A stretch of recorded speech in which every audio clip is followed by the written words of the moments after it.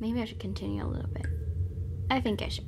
You know, I haven't actually played anything from the letter for a little bit over 2 weeks, but I've still been quite active with videos because I tend to record for a really long time when I play.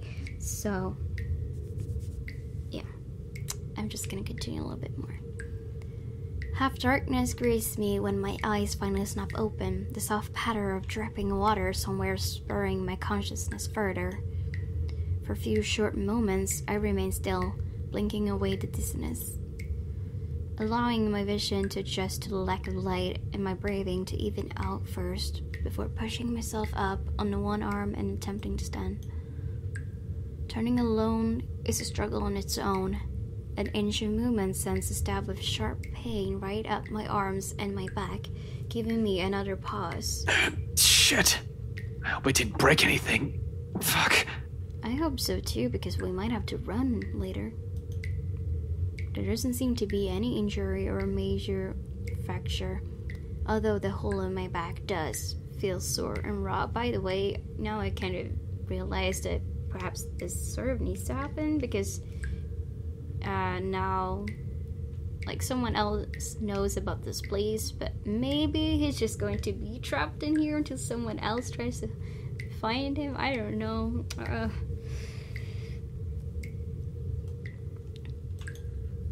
Probably from when I've skipped down prior to landing myself here.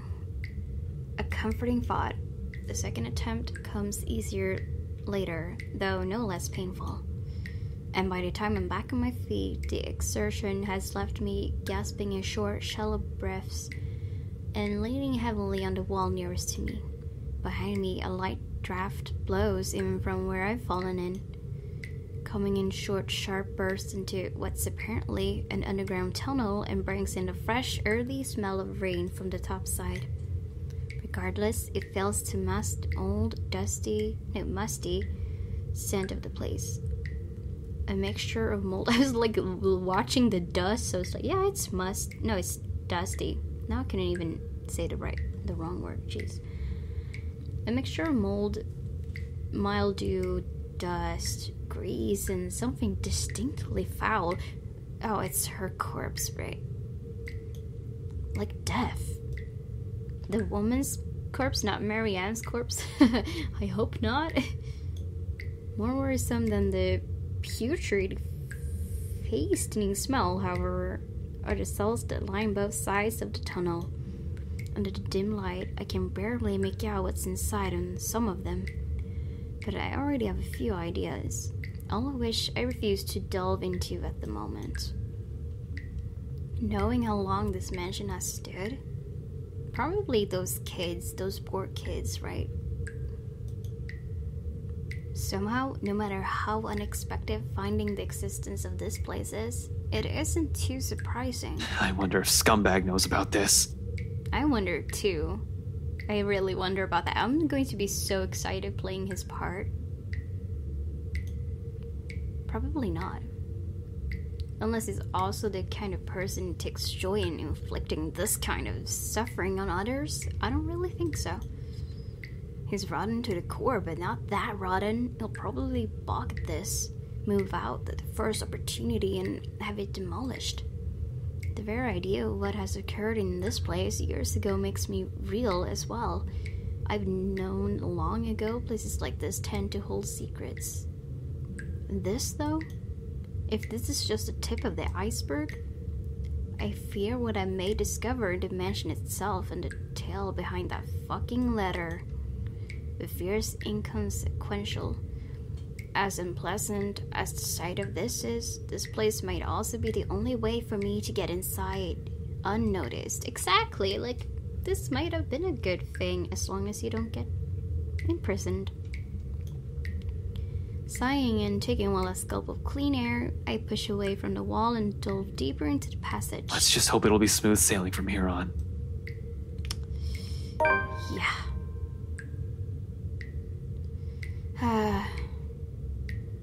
Great. Turns out that alone is too much to ask for this early.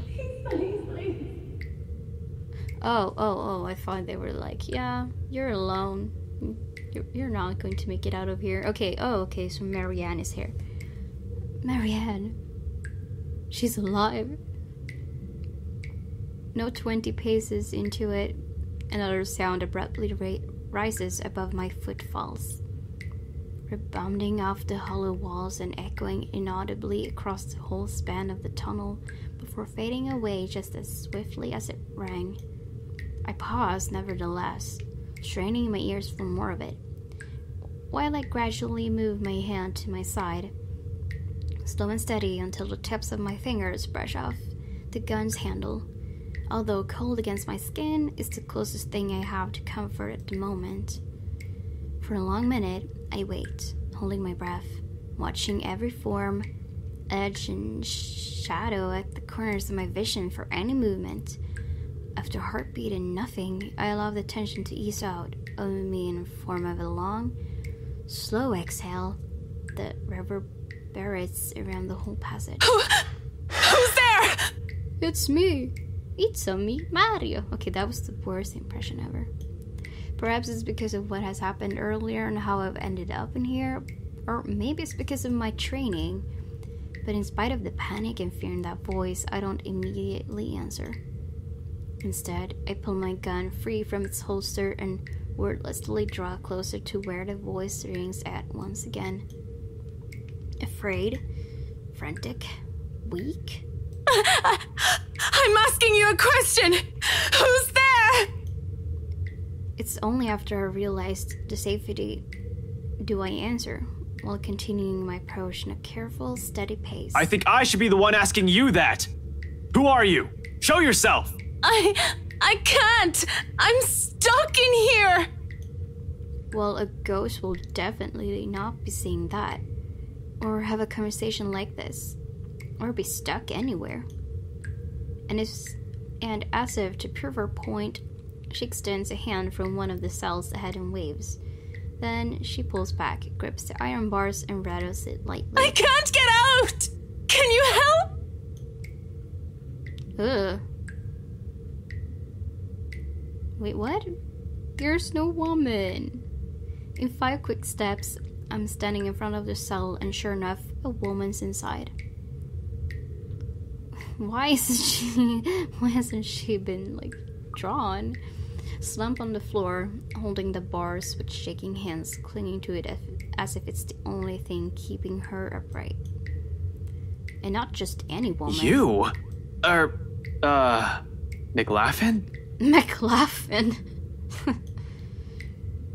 It's McCullough.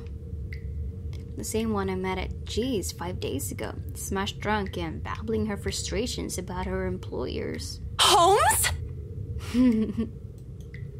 No, not McLaughlin. McCullough. Marianne McCullough. Famous interior designer extraordinaire. Not so extraordinary now, with how exhausted and feeble she looks. Trapped in a jail cell, of all things. Her breathing's shallow and there's a paleness to her complexion. Sunken eyes, cracked lips, dry skin, all signs pointing to starvation and dehydration. What? How long have you been stuck in here? 3 days? 4? I don't know. I have no idea anymore. Yeah, it's not like she can see the sunlight during the day or anything. Gosh, that's just awful. I can't even imagine how freaking terrifying this would be. I just fell in and that woman... Whatever. Can you get me out of here? Please. In a moment. But here, go feed yourself first before you fall over.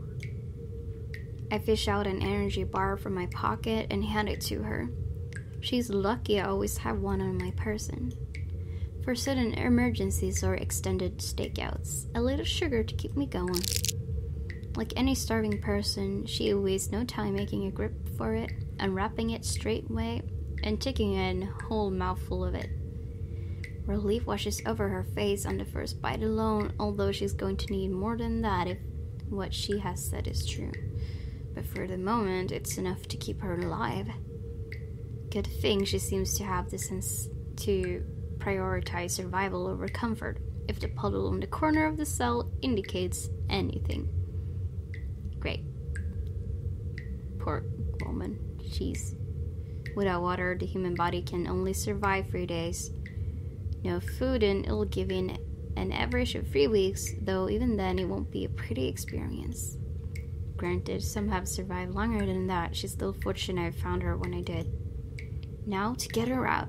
My bobby pins won't be... Oh, of course. My bobby pins won't be of any use here. Not like I need it. Unlike the ones we have at the precinct, a simple barrel hinge holds the gates to the cell together. Even without any special tools, I'll be able to lift the door and free her. However, with how heavy it seems, I'll need a lever of some sort to help. What are you looking for? Some wood, a 2x4, I guess, a plank or a pipe, anything I can use as a lever. Wait here.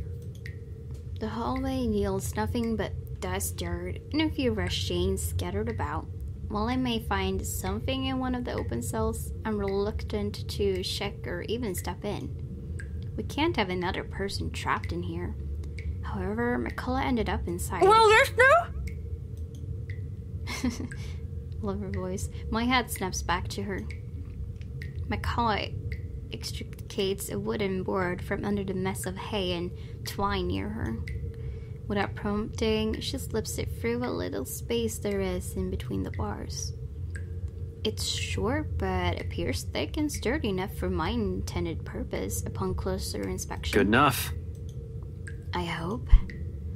I get to work at once, anchoring the other end of the plank at the base of the door and applying ample force on the other end. It takes a bit of effort, no kidding about the heavy part. Still, a grunt, a gasp, a creak. In a matter of minutes, with a little help from her on the other side, the door eventually lifts off its hinges. It falls on the ground with a loud, ugly, metallic thud, but the sound of it puts election on McCulloch's face. Welcome to your freedom, I suppose. She doesn't even ask for help. As soon as she can, she hastily crawls out of the prison she has accidentally found herself in. More than happy to get out of it, despite lacking the strength to stand firmly on her feet. Thank you! Thank you so much! Prison Break. I haven't seen the show, though. But still funny. After the second day, I was so sure I was going to die in there. If you didn't show up, today, I don't even want to think about it. Alright, so I am satisfied about this. This is all I wanted. Right, this is great. I was so worried that I wouldn't be able to because I was alone. Great. I'm a little bit relieved, which probably means that something effed up is going to happen any second. Perfect. How did you even end up here? For a second, she appears hesitant, looking away and fumbling awkwardly with her fingers. I was looking for something. Someone. A contemplative expression flickers in her eyes. Something that's close to wistful, like when a person remembers a memory she's found out.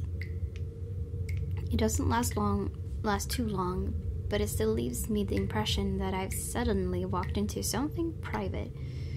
Something deeply personal for her. I'd rather not ask any further, that is. Hey. So this whole tunnel, at the end of it, it leads right inside the mansion? The wine cellar. Right into the kitchen, then. There's a door of some sorts. I don't know. I think I pulled or pressed something somewhere. I was in a hurry. And I'm not sure if it'll open from this side. Hell, this place wasn't even in the floor plans. What do you mean? Oh. Does that really matter now? We have to get out of here. People died in this place. Kids! Oh God! Kids! I could have shown you, but that thing won't turn back on anymore. It's like it only waited for me to see it before shutting down or something. How long has that thing even been in there? But those poor kids. All because of that thing. Wait, hold on. What are you talking about right now? The bloody letter! Ever since I've read that thing, since that day at the open house, she won't leave me. But it should be fine now, right? I broke it.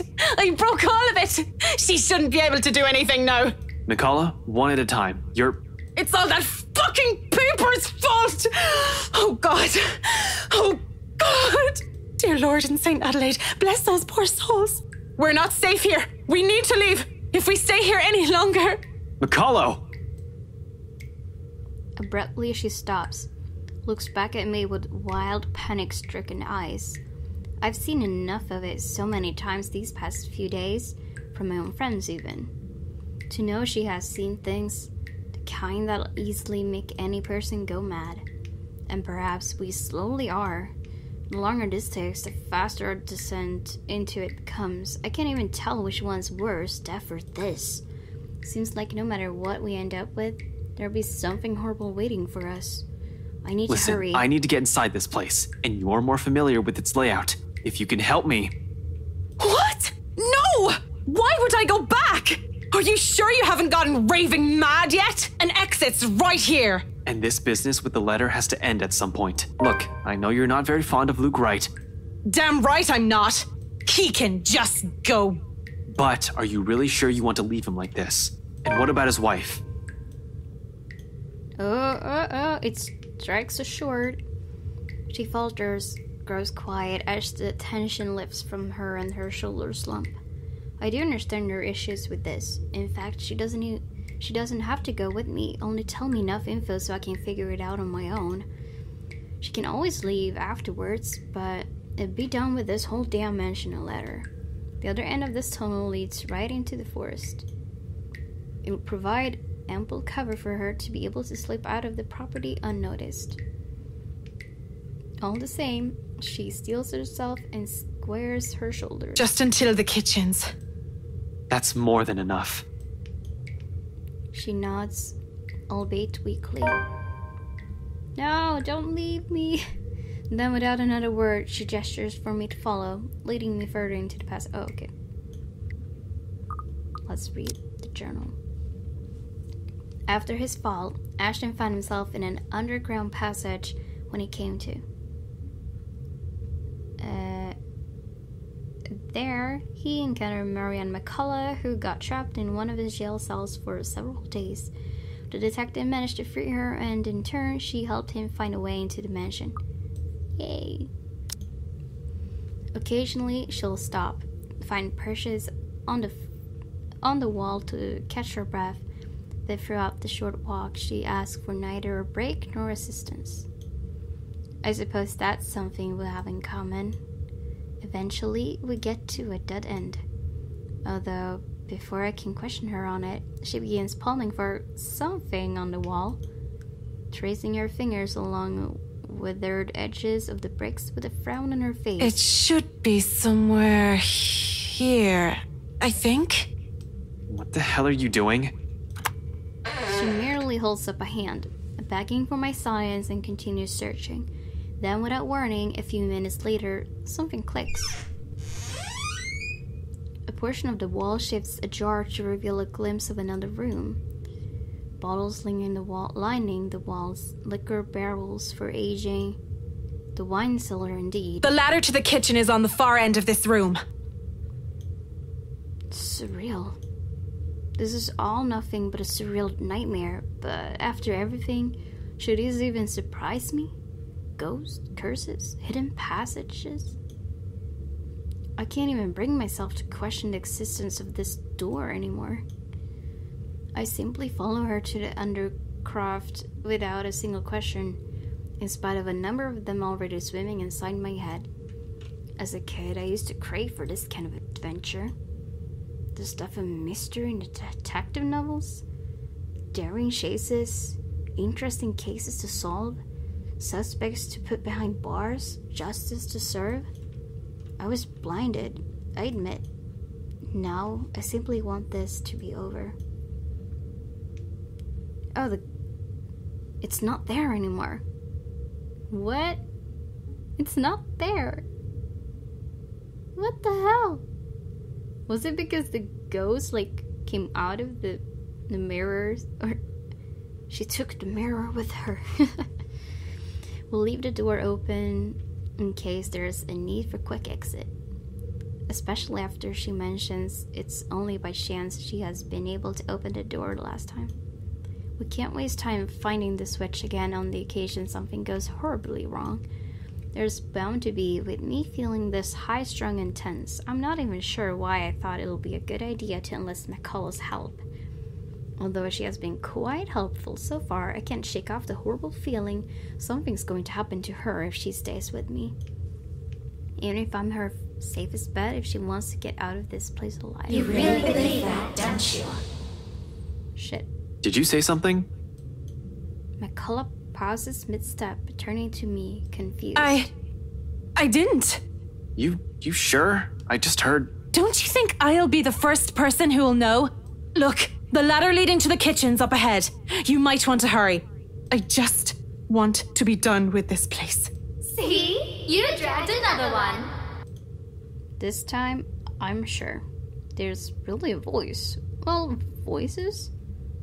Despite the look of protest McCullough shoots me, I find myself stopping and looking for it, searching the immediate surrounding for the familiar form of the woman. I don't even have to venture too far from where I'm standing, just an arm's length away from me. Oh, really? Mirror shards litter the floor. And right on the biggest fragments, they speak. Is that Rose? Rebecca? Did I seriously say Rose? What is going on with my brain? I can never remember her name. It's so weird. And that's Zach. Is that supposed to be Sabella? Great. All singing the same mocking tone against my ears, letting it echo throughout the small undercraft. Murmurs and laughters, jeering, scoffing, daring, lacing venom into every crevice in my head. Taunting. You dragged another person into this, Ashton.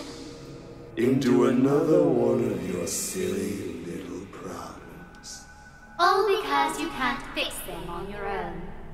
You really haven't changed, have you? Some hero you are. Useless. Pathetic. You're wrong. My mistake lies in this first instance I've answered. The very second denial has slipped from my mouth, their words have also seeped into my heart, allowing it to proud at the end and rouse my temper. Despite knowing they are merely doing this to goad me, each word, each syllable trickle into me, spurring the guilt I hope I have long buried. Are we? Or is that simply what you've been telling yourself all this time? Something to make yourself feel better, perhaps? You're the one who took that letter off Isabella's hand that day. You're the one who opened it. How does it feel, I wonder, to know you're responsible for all of this? What do you think I'm doing? Why do you think I'm still trying to fix this? Oh, but you can't. It's already too late, and you know that. You know all of this is futile. Just face it, Ashton Frey. You're a failure, and they are the ones who have to pay for it. A badge and a gun, and you still can't protect your own friends. Can't even solve a case for an old man. Can't even bring Luke right to justice. Can't even keep his own family together. No wonder they left you. Before you do the same thing to them. Mom and Dad are better off without little old you, aren't they? It's a good thing they had the sense. Pitiful, isn't it? Some detective you are. Some friend you are. Some son you are. You might as well just throw that rank away. You're no use to people either way. Shut it! I hate this. I hate how this monster can easily get through to me. Every weakness, every insecurity, it knows.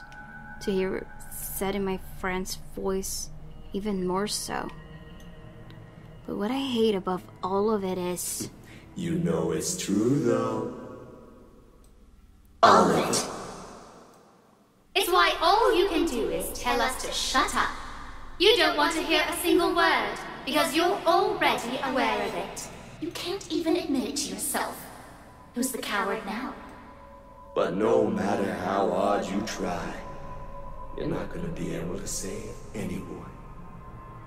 Shut it! Not a single word anymore! In the end, your own incompetence will eventually lead to the deaths of everyone you care about.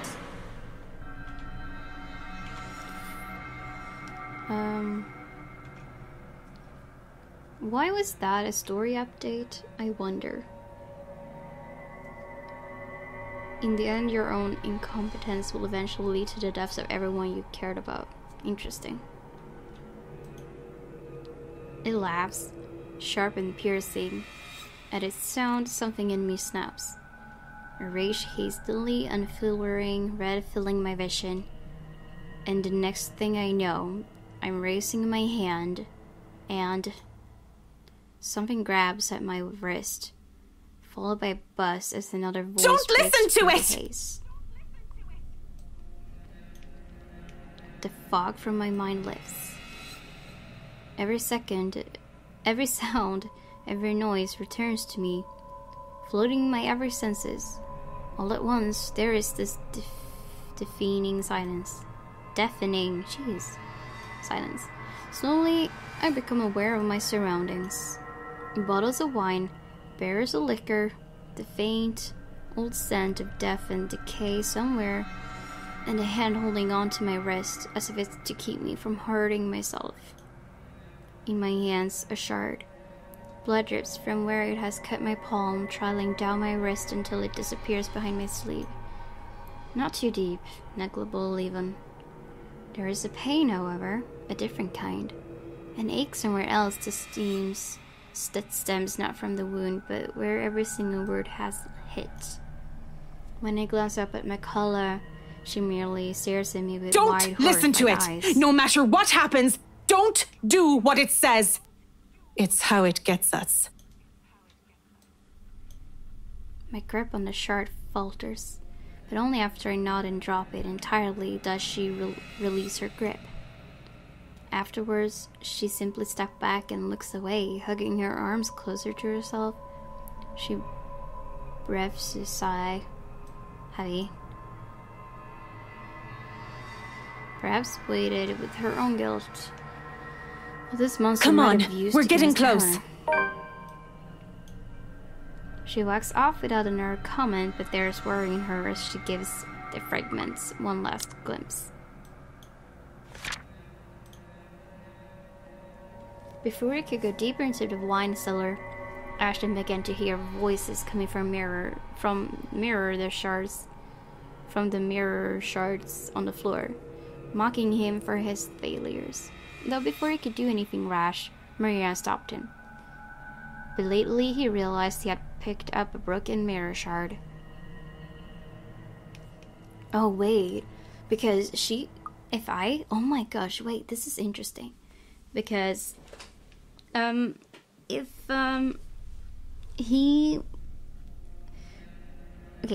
Marion wouldn't have followed after Hannah on all that stuff and found the mirror and, got haunted by her love, committed suicide, and all that stuff, she wouldn't have ended up in the cellar. So then he would have been here alone. So would he have died or, gone insane or whatever if she wasn't there to stop him? That is, if he is alone in here. And I mean, she's got experience from it too, so I mean, she's the one who knows most about it, but perhaps the quote-unquote best way of or path, or however you want to say, would have been if he was with like the others in here and she wasn't trapped. I mean, she was fine.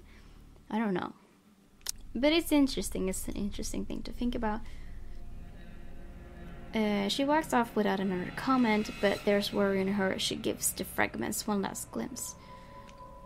On the ground, they lie lifeless now. No more voices, no more insults.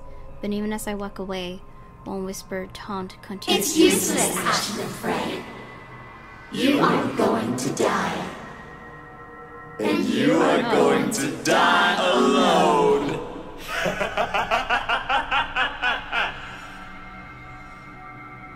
Oh, great. A fear. One that has been long kept in the darkest place in my heart. One that a small part of me wishes for. Alright.